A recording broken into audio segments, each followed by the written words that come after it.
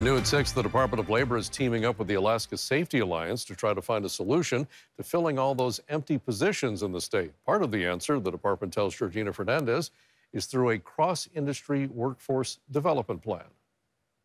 Help wanted and hiring now signs have become a common sight seen not just throughout Anchorage, but the entire state.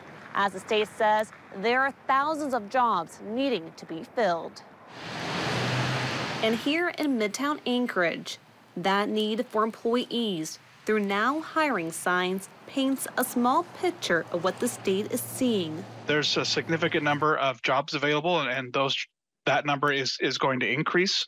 To be exact, that's 23,000 positions the Department of Labor tells us needed to be filled as of January. But the thousands of people needed to fill those jobs just aren't there. As our country gets older and more people have entered retirement.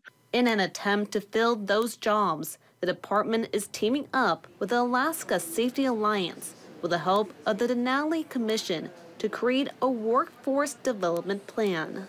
For how we can create pipelines to recruit, educate, and train Alaskans to meet these occupations that are in high demand. That plan would use feedback from industry leaders who are a part of an advisory council to share the needs they're seeing in their industries.